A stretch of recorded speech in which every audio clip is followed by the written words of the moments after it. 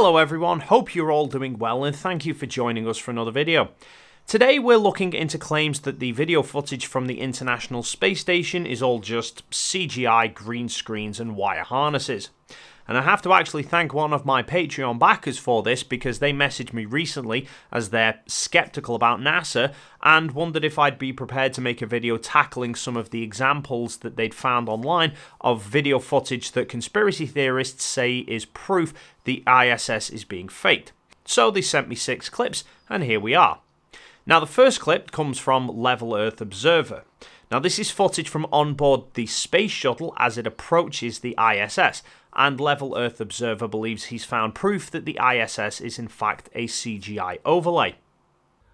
Our pal here is going to look out the window supposedly at the International Space Station, and just like before in a previous clip which we looked at, the special effects department are going to let down all these space fantasists by layering in the space station inside, yet again, the windowsill of the space shuttle.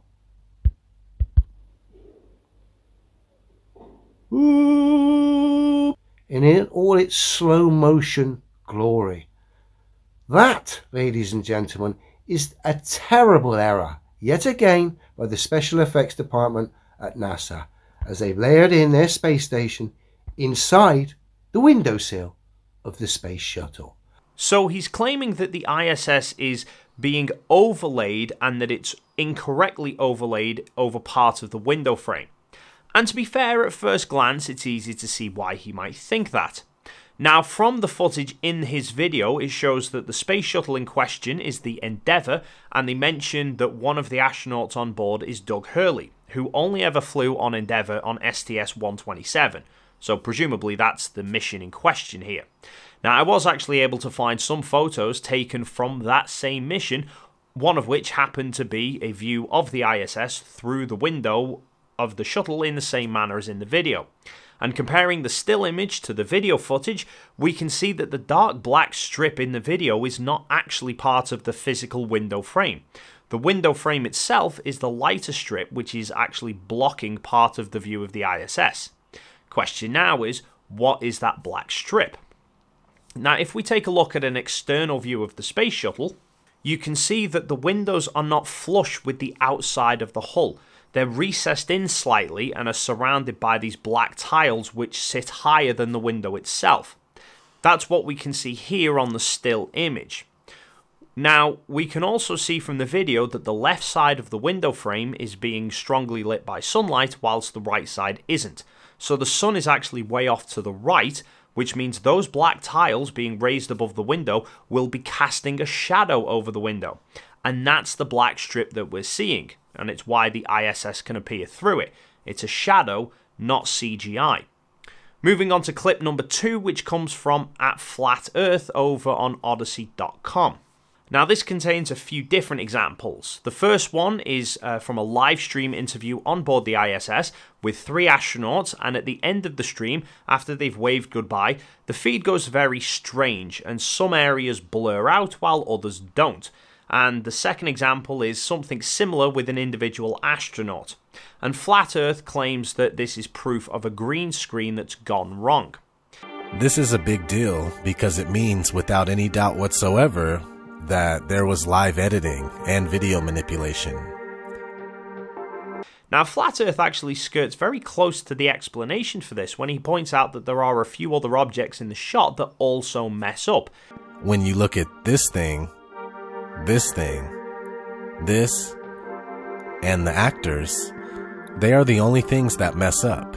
Including an object in the top right corner that he's missed. The crucial factor in this is that in both examples, the objects that mess up are objects that are moving relative to the camera in the shot. And this really boils down to how video compression works. The most common video format these days is MP4, which to save data doesn't save all of the information for every single frame of the video. Instead, it only saves information for pixels which have changed compared to the previous frame. So the first frame of the video will be all of the information, but then the second frame will only be the information for any pixels that have changed compared to the first. If there's no data, then the stream simply displays whatever was on the previous frame. And the only pixels that change in the video are pixels where objects are moving. And it's worth remembering that the video stream on the ISS is being very heavily compressed before it's being transmitted from the ISS due to any bandwidth restrictions. And heavy video compression always leads to an increased risk of artifacts. So if the video feed from the ISS gets interrupted or suffers from interference, then the computers on Earth that are receiving the feed will continue to display the pixels from the objects that aren't moving because they won't have changed, but the pixels for the objects that are moving, it will still be trying to render them, but the data for those pixels is now getting distorted. The video then provides another example of an astronaut heading down a corridor and appearing to fade away before he's out of shot. There's this one video where the actor is going around a corner and he is faded out before making it completely out of the viewer's sight. However, we can see there's a white object on the left side which suddenly moves in a faded way at the exact same time. And a few other objects in the shot also suddenly jump at the same time as well, which points to this being a fade transition from two different parts of a video clip rather than an overlay fading out. Now, there isn't enough information available for me to track down the original file to see if it appears there or not, or if it's something that's been done afterwards, but the only reason that I can fathom for it being in the original clip is if the clips were again suffering from some interference. However, the fact that there are other objects in the shot that behave in exactly the same way at exactly the same time, for me rules out the notion that the astronaut is being overlaid in CGI. These appear to be nothing more than the video stream data suffering from interference. But a good way to stop data being interfered with is by using Atlas VPN, who are sponsoring this video. Cyber attacks are an ever real problem these days, and your data can easily fall into the wrong hands. But Atlas VPN helps protect you by encrypting and rerouting your data through one of their secure servers around the world, which prevents unwanted eyes from tracking your information. It also comes equipped with a feature to block trackers from even the most popular of websites, and a breach scanner which checks your emails to see if they've been involved in any online data breaches, so you'll know if any of your passwords are potentially compromised. With just the one account, you can install the software on unlimited devices around the home, so it doesn't matter whether it's Windows, Android, iOS or Fire devices, you can keep the whole family safe whilst online. And my favourite part about Atlas VPN is that it lets you choose which country your information gets routed through. So if you ever come across a website that hides certain content based on the country you're viewing it from, you can trick it into thinking you're actually viewing from a different country and will then let you access the content. And if you use my link in the description down below, not only can you get a whopping 83% off their 3-year plan, but for a limited time only you'll receive an additional 3 months extra free, and all with a 30-day full money-back guarantee. So why not check them out today? Next, we have some more videos from Level Earth Observer, which he claims shows proof of CGI. Now, the first is an astronaut putting a microphone up to Chris Hadfield's guitar and the microphone disappearing. So has our mate here just lost the plot and decided to stick the microphone inside Chris Hadfield's skull? Or is there a bit of a special effects meltdown going on here?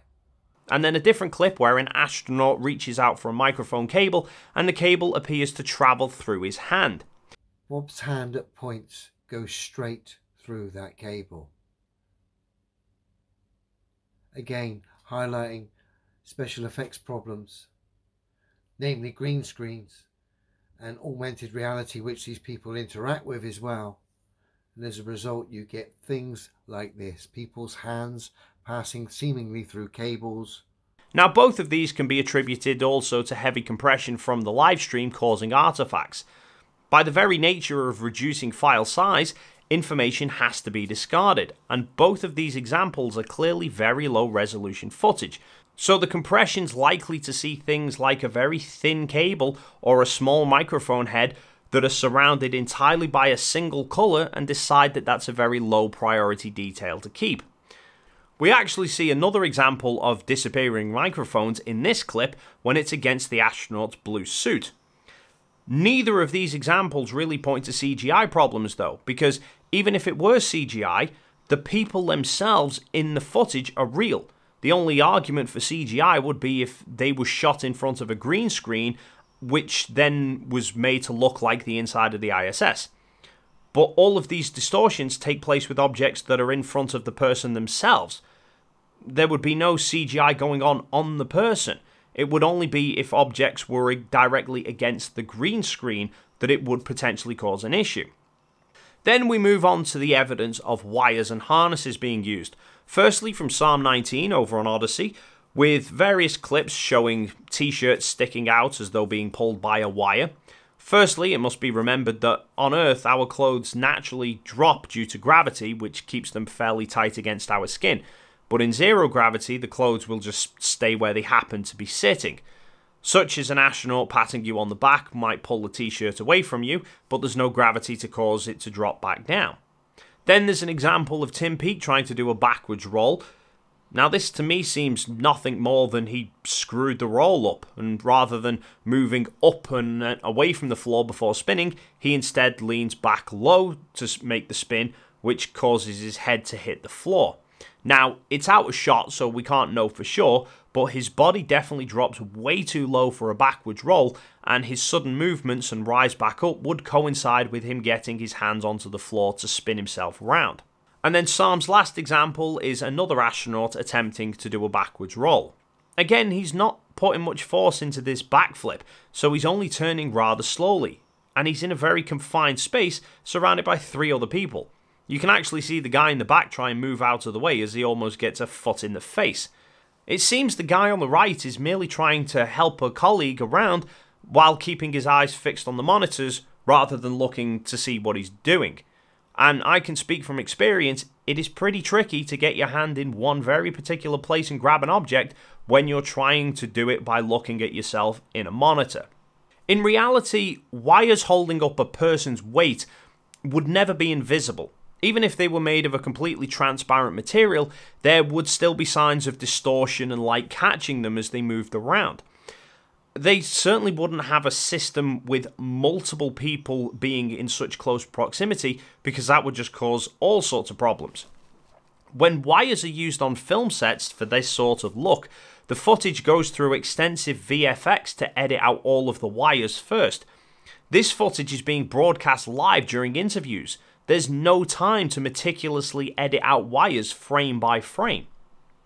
The final example, however, claims to show a wire being visible and comes from Flat Earth Awakening, claiming that you can again see the harness on the astronaut where his t-shirt's rising up, as well as a view of a wire itself. Let's start the weekend by debunking the ISS. 2 points of reference would I make here. 1 is top and 2 just above it. Essentially the top being the anchor point where the harness is coming away, and of course just above it where the second arrow is pointing at some remnants of the harness itself, which I think they faded out, but at certain points we can see it giving the game away. It's nice and quiet as well. And now super slow motion. Look at it, see it? And you'll see it on the other side now for briefly, see?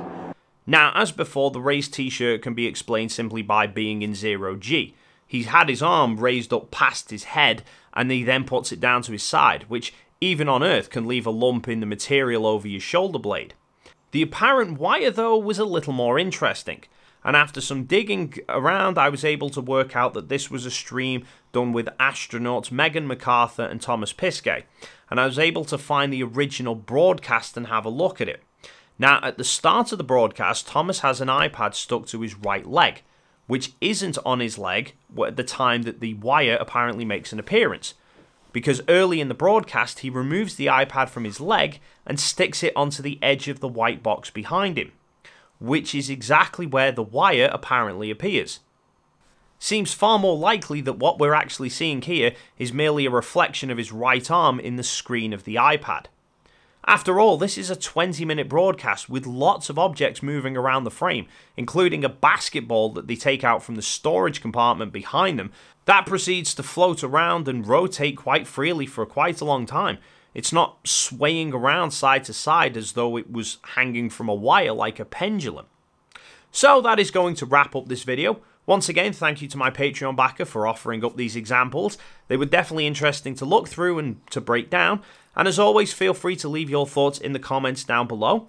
If you enjoyed this video and you haven't already done so, then please consider hitting the like and subscribe buttons, and then hopefully we'll see you in the next video.